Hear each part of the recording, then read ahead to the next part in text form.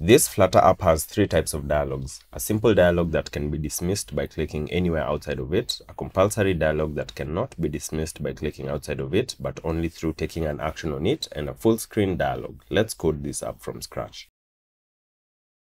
We start off with a blank VS Code window. The first thing I'll do is open the folder I've created specifically for this project. Then I'll open up the terminal and use the command flutter create demo_app to create a new project inside a folder called demo_app. We can see that our project has now been created. I have also added this .vs code folder with this settings.json file, mostly to keep the IntelliSense pop-ups from showing up as I write the code. So now let's close this terminal and go to our main.dat file to start writing our code.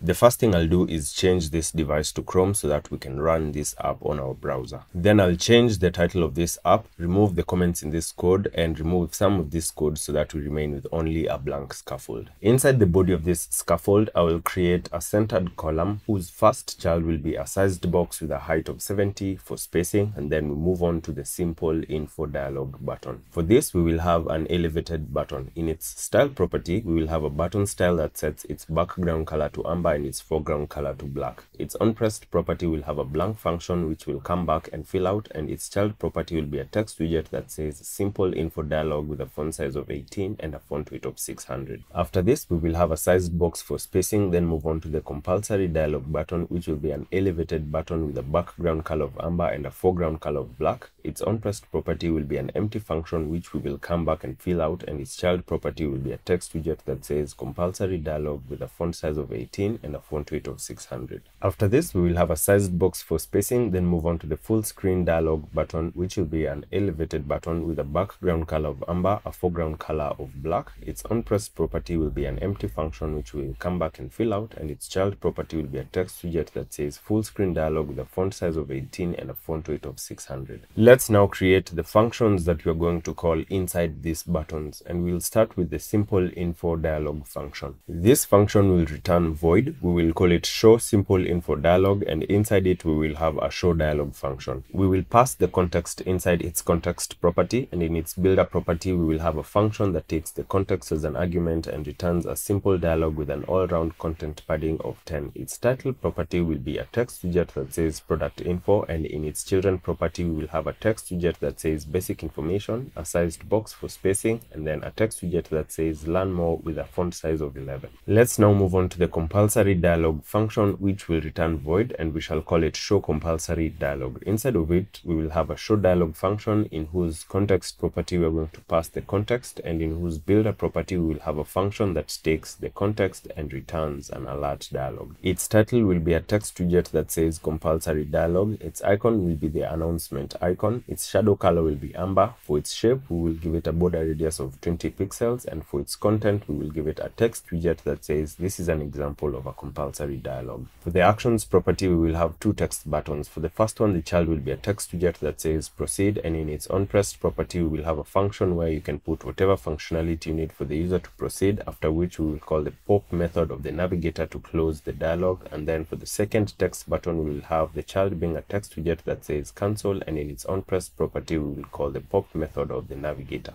After this, I'll set the barrier dismissible property of the show dialog function to false to prevent the user from being able to dismiss this dialog by clicking outside of this, after which we'll move on to the full screen dialog function. This function will return void. We will call it show full screen dialog, and inside of it we will have a show dialog function. In its context property, we will pass the context, and in its builder property, we will have a function that takes the context as an argument and returns a dialog.fullscreen. Its background color will be yellow with a shade of 50, and its child will be a column widget whose cross-axis alignment will be set to center. Its children will be first of all an align widget that aligns an icon button to the top right, and the icon of this icon button will be the close icon, and when pressed, this icon button will call the navigator.pop method to close the dialog. After this, we will have a sized box for spacing, then a padding widget with an all-round padding of 20 pixels, and the child of this padding widget will be a text widget that says this is an example of a full screen dialog with a font size of 18. Inside the simple info info dialog button, we will call the show simple info dialog function. Inside the compulsory dialog button, we will call the show compulsory dialog function, and inside the full screen dialog button, we will call the show full screen dialog function. We are done writing our code, so let's save this project and run this app to check it out. Our app has now been built. I'll close this inspector tab, close this debug console, and zoom in on our app window. We can see that our 3 different dialogs work as expected, and that's how you build dialogs in Flutter. If you have enjoyed this video and found value in it, be sure to give it a thumbs up and share it with someone who might find it useful as well. And if you haven't already, subscribe to this channel with the notifications turned on so that you get notified every time I upload a new video.